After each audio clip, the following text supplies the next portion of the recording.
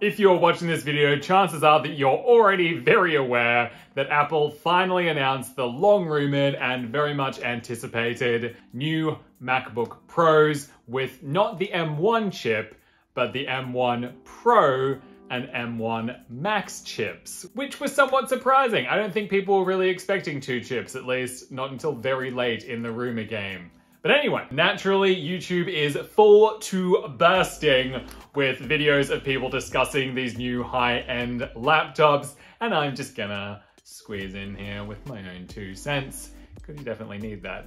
I don't know about you guys, but this announcement feels a bit different to normal Apple announcements because it feels like they did everything right, just about.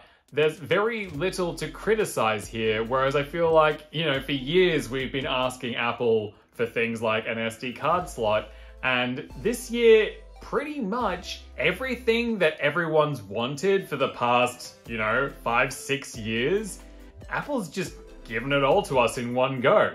Which is nice for a change, frankly. Keep it up, Apple.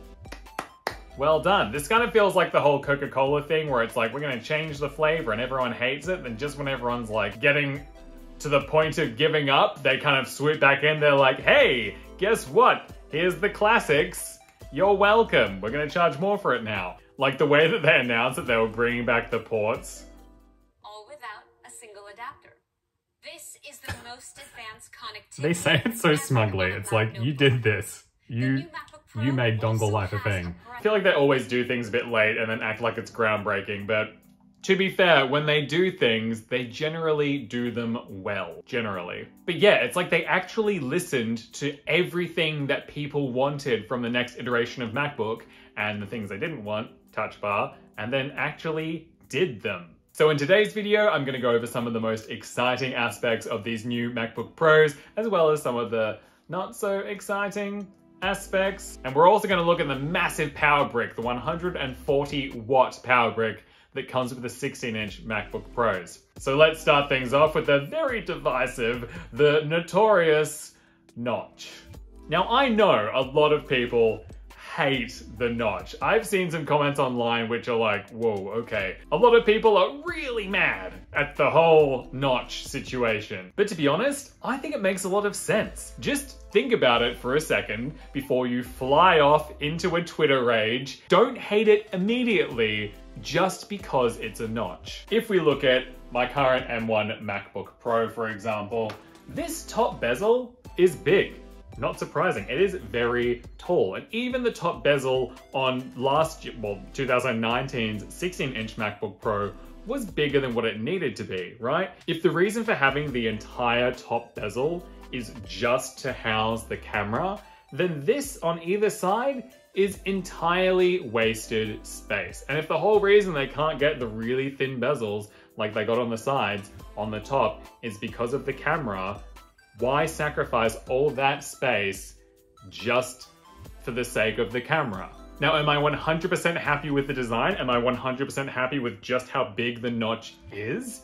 No, but I'll get to that in a second. Don't think of this as the notch intruding into your screen space, as I've seen many people online describe it. Think of it instead as gaining all the space around. We're moving the screen up and around the camera. We're not moving the camera down into the screen space. You're not losing screen space. We are reclaiming otherwise very useless space and repurposing it to something a lot more useful. While we're in full screen mode and the top bar is hidden, so it's up here, let's imagine it's up in the top bezel, because that's kind of where it is, we can see a good gap underneath the bottom of this MacBook Pro picture. Now, if we bring the top bar down, it moves everything down, and we are now cutting off the bottom of this MacBook Pro picture, right? We go full screen in order to gain more space, in order to see more. Why not allow that all the time by putting the top bar up around the camera? Because there's pretty much never anything right in the middle of the top bar, which is where the camera is going to sit. But we are gaining a good long strip of extra space at the top. Let's do a side-by-side comparison using the video from the event, right? So this is before and after with the notch, without the notch. My point is, don't immediately hate it just because you feel like you have to hate notches. I do find it interesting, however, that This example that they have on the website for Final Cut Pro, I find it interesting that they haven't taken the screen to the full size. They've just positioned the whole window underneath the notch. If we look at this top gray bar, that could easily be pushed up around the notch because there's nothing in the middle. There's nothing directly below the notch. So if you move that up, that will give you a little bit more editing space in the actual program down below. So I just find it interesting that Apple hasn't done that in its own programs, and I wonder if they will do that in the future. They just haven't gotten around to it yet. Like, if you're gonna do the notch, why not make the most of it? What I am kind of surprised about though, is just how big the notch is, and I have a couple of theories behind this. When I first heard the rumors, I assumed that the size of the notch would be about the size of the iPhone notch. I mean, the camera in that, it does the job and it's quite small, but it also includes Face ID. Yet this notch is significantly bigger, but it doesn't have Face ID and it doesn't have center stage. Now, I don't know about the technicalities of fitting in the ultra-wide center stage camera, like maybe you need more depth for that. I have no idea. But it seems weird that they've done this really large notch for just this single camera in the middle. Like, you could have just done a hole punch or just a little scoop out like Samsung's done with a lot of their phones. But instead they've done a whole blocky looking notch. And I mean, it could be a few things. It could just be Apple trying to create an instantly recognizable design. It could be that they're saving center stage and Face ID for future MacBook Pro releases, because this is already such a big jump. They need to save something cool for future releases in order to tempt people to upgrade. And they don't want to do a smaller notch now just to have to increase it in the future when they add these things in. Or they could be saving a smaller notch for future releases so they can be like, hey, in this year's release, we've reduced the size of the notch. We should have done it in the first place, but buy it again now that it's smaller. So to summarize, I don't think the notch is a bad idea. I think it's a great idea to reclaim that space on either side of the camera. I just don't understand why it has to be quite that big. Moving on to the next topic, the ports. I was so happy to get these ports back. I think it just makes so much sense. But then when I stopped to think about it, like personally, I actually don't really need any additional ports that much, because I record all my videos on my iPhone 12 and then just airdrop it straight to my Mac for editing. Like, I don't actually use an SD card slot or anything most of the time. But that being said, there definitely have been times that I have needed to use an SD card slot, so of course had to use a dongle. So doing away with the dongle, even just having to go and find the dongle, like that little bit of annoyance of having to find something to plug in just to plug something else into it, not having to do that on the rare occasion, I think is worth it. Honestly, getting rid of the SD card slot in the first place was just so dumb. So dumb. And when I think about it, I still can't believe that Apple did it, but at the same time I can. It's just such a large portion of their target consumer base would be photographers and videographers who use SD cards all the time. And the solution of, oh, just plug your camera in via USB-C is a dumb solution, because firstly you have to actually bring the cord with you to do that, and if you forget it, you're screwed, instead of just sticking the SD card straight in. And secondly, if you're like on location, right, and you're shooting something, you're taking photos, you're taking videos, whatever, and you fill up your card, you can just pull it out, put it in a new card, and then give that first card to somebody else to start loading those photos onto your MacBook, and then keep going.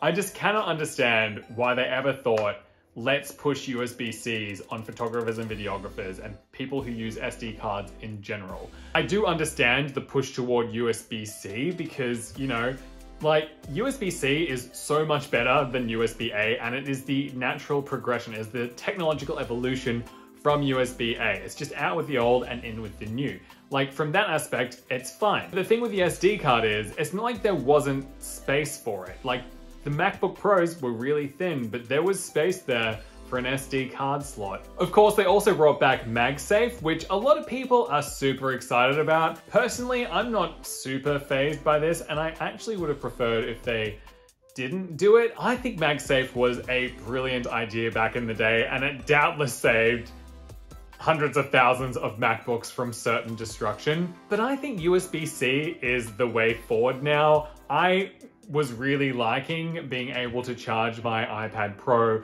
my MacBook Pro, my Nintendo Switch, my PS5 DualSense controller, my friends' phones, not my phone, all with the same cord. But I guess this is the best of both worlds because you can still charge with USB-C if you want to. And of course, MagSafe enables fast charging, which is a cool feature. 50% battery in 30 minutes, that is incredibly useful. Like, it would really suck if you're about to go out somewhere and you thought, oh shit, I did not charge my computer.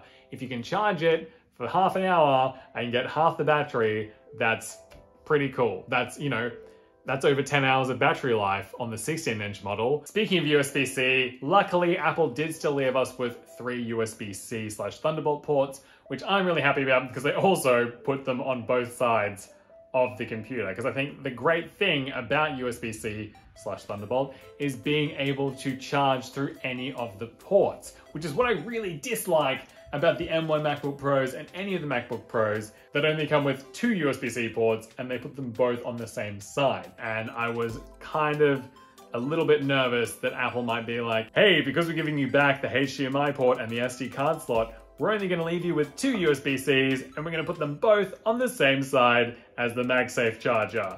That would have driven me crazy. But luckily, they did put 2 on that side, but they also put 1 on the other side with the HDMI and the SD card slot. Thank you, Apple. It's getting kind of dark, so I'm going to finish filming this tomorrow. See you in a sec. It's now 14 hours later because the light was failing me. Let's talk about the price. These things are quite expensive, and I've seen quite a few comments online where people have gotten quite mad about the price. I was really hoping that they would stick to the same price points as the last generation of 13 and 16-inch MacBook Pros. But to be fair, I wasn't really expecting it. It was a hope, but I wasn't betting on it by any means. And I was kind of expecting they might make them even more expensive than what they did. If these chips turn out to be as good as what Apple is claiming they are, then it's probably worth that bit of a price hike. And there's a few things to remember here. Firstly, they are made for professionals. Like, people are meant to use them for their businesses: photography, videography, graphic design, video game development, rendering, whatever. Like, I don't know the full terminology. I'm not these people, to be fair. In previous years, this wasn't so true. I think the whole pro thing sort of fell by the wayside, but I think this is the year that Apple is bringing it back and they're really focusing this toward professionals. And if you're not a professional, like, sure, you can still buy one of these computers, but the price tag is going to be higher. And if you don't want to pay that, there is a whole range of M1 Macs which are very, very capable, which you could purchase instead. Even putting the M1 Pro and the M1 Max chips aside, we're getting a lot of improvements here. There are a lot of changes. The SSDs are super fast. The screen is not only bigger, but it's also mini LED technology, which is more expensive. And they're taking it edge to edge, which is probably also more expensive. Not only that, but these screens are also 120 Hz ProMotion. The camera's better, even though it's still sort of technology that's been around for an extremely long time and it probably could have been even better. The camera is acceptable now. So just before we get on to which configuration I ordered, I want to just mention that I took the advice of many people online. I watched a bunch of videos about this, and I sold my 16-inch 2019 MacBook Pro. And to be honest, I thought about it for a really long time. I thought, I'm gonna lose so much money on it already. This is already a very capable computer. Do I really need to sell it to update to these new ones? But in the end, I decided that I would give it a go, and if I couldn't at least sort of get around about 3/4 of my money back, which I thought was ambitious, then I'm not gonna sell it. Like, I'll just keep it as it is. So I ended up selling it on eBay around about 3 weeks ago, and to my surprise, I actually got nearly bang on 75% of what I paid for it after eBay fees. And in the meantime, I've been using this M1 MacBook Pro as my temporary device because at the moment, there's one good thing to come out of the current restrictions in Melbourne, and that is that Apple has extended their returns period. So I thought I'd try this one out, see what the M1's all about. If it impressed me enough, then I would just keep it and not bother to shell out for these new ones. It did not impress me enough, long story short. So I'm so glad that I did that, because with the money that I sold my old MacBook Pro for, it actually covers almost the entire cost of the new model that I've ordered. So in the end, and at least for the moment, I decided to go with the 16-inch MacBook Pro in silver. And that kind of surprised me because I just assumed that I would go space gray. But something about the silver this year just seems really appealing. I think it might be that with that black keywell, I like the contrast between the silver and black a lot more than I like the contrast between the space gray and the black. I just think the silver looks really fresh and clean, and I really like it. So yeah, I was feeling the silver a bit more than the space gray this year, so went with the silver. I went with the M1 Pro with the 10-core CPU, 16-core GPU, and 16-core neural engine, which on the 16-inch model, that's the only way you can get the M1 Pro chip, 16 gigabytes of unified memory, and 1 terabyte of SSD. And again, this is another area that I'm a little bit tempted to go up to the 2 terabytes. If I have 2 terabytes of space, then I will probably just use up 2 terabytes of space. Like I used to manage on 512 gigs, and now that I have a terabyte, I'm filling that up as well. So sure, 2 terabytes would be more comfortable. Do I need it? Probably not. I think I can just manage the 1 terabyte more. So that's the configuration that I landed on, but I'm still not 100% sure about whether it was the correct decision. However, for the moment, I'm going to stick with it because if I cancel it and order a different configuration, there's a 4 to 5 week wait. And finally, real quickly before we wrap up, look at the size of the 140 watt power bricks. Like, that is a big boy. I saw a few people say, wow, that's gonna be a big power brick. And they were not wrong. Like, I thought the old one was big, but this one is like, it's tall.